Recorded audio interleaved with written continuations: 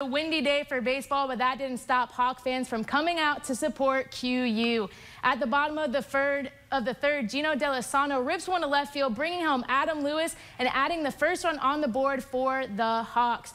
Keeping their rhythm going, QU's Dustin DuPont sends this ball flying into center field, which helps Zach Parks cross the home plate, making the score 2-0 in the bottom of the third. In the bottom of the fourth, QU's bases fully loaded and count is full. Zach Park ends the battle with a walk and brings home Austin Simpson from third base, bringing QU up to 3-0. With bases loaded again, Gino D'Alessandro is up to bat and hits a bomb to right field, bringing home Joe Huffman and Adam Lewis. Gino's RBI single brought the Hawks to a 5-0 lead going into the top of the sixth inning. When it's all said and done, QU will finish this three-game series with a 10-0 victory over the Vikings. Luke Napleton had 2 home runs, and Zach Parks also hit a home run today.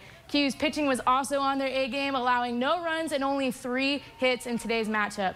This QU team knows they're on the key to postseason, is taking it one day at a time and one game at a time. This is what Napleton had to say yesterday. Yeah, we all know we're really good, and our key is to stick to our approach and stick to our game plan, win one game at a time, because you're not going to win the national championship today, and we all know that.